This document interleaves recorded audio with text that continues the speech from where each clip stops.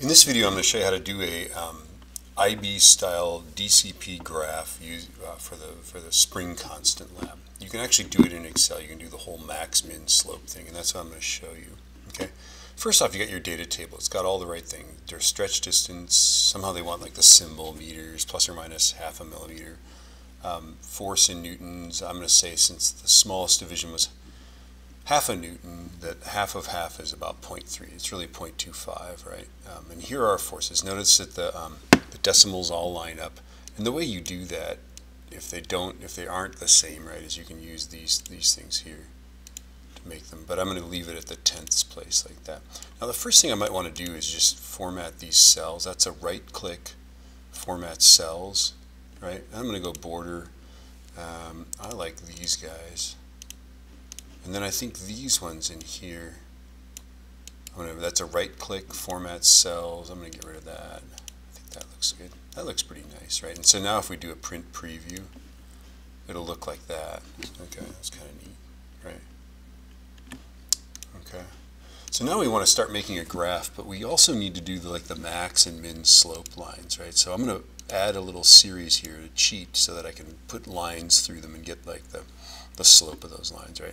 So the steepest line is going to go from 0.6, right, which will be the bottom side of this guy, to 6.4, right? So what I'm doing there is I'm going 0.9 minus 0.3, right? And then the least steep one is going to go from 1.2, the high error bar of this, to the low error bar of this, which would be, what would that be, 0.3? That'd be 5.8, right? Okay. So that's these points there. I got to find those points. Right, that's the least steep line, that's the most steep, and now we need to make a graph of this. Notice I select these two, and those will become series. Okay, so I go insert, scatter graph this guy, right? Put him over here. Okay, since I've already done a print preview, whoa baby, scroll back up. That's not going to work for me. There we go. Okay, right. I don't really like this legend. It doesn't do anything for me. And then of course I need to lay out. I'm going to do the chart title above the chart. This is I'm clicking in there, Control A.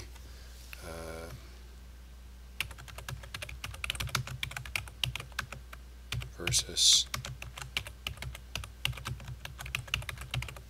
restoring force versus stretch distance, and then we need a vertical axis, like the rotated one, and the horizontal. How about below? I'm going to click in there. I'm going to do Control A. This is restoring force in newtons. Does it actually say force? It does. And then this guy here is Control A. I'm just going to type. This is stretch in meters. Okay. So now we're set. I don't like these guys right here. I don't want them to be there when I add the error bars. So I'm doing a right click on the point, format data series, marker options, none. I don't want it to be marked. I just want it to be there. It's still there. It just doesn't mark it. I've always wondered what that's for, right? Format data series. That's a right click on the point, right? Format data series, marker options. I don't want any markers. So now they're there. We can put lines through them, but they don't show up. Okay, so let's see. What's the next thing we want to do? I think let's add error bars to this. Okay, so I click on the point. I find this. There's all these things here, right? You got to click on things. It's in the layout, right? So click on the points, click on layout at the top, and then go error bars. And then really what you want to do is more error bar options. So click on the points, click layout, click more error bar options. We want both. Now hold on, it's going to look terrible until we delete the X error bars. Let's make it 0.3. Watch. It's like, ooh. Okay, now here's how you get rid of the X ones. You just go boom. I clicked on the X error bars. I hit delete, the delete key on the keyboard. Okay, so this is beautiful. Now we need to put a best fit line through it. Display, so linear is what you want. Display equation on chart, boom. There's your best fit line, right? And now we're going to add the steepest and least steep, right? So we're going to go boom, add trend line, boom, linear display equation. Here's your steepest one, right? And then I'm going to do this for this guy here. I'm going to go right click, add trend line. So I'm clicking on those points that we hid, right? Add the trend line, display the equation on the chart, right? So there's our least steep line. And you can, obviously you still need to go high minus low divided by 2. Probably we're going to have an uncertainty that's looking to be about 2 point something, right? So we'd round that to 17.6 plus or minus 2 point something.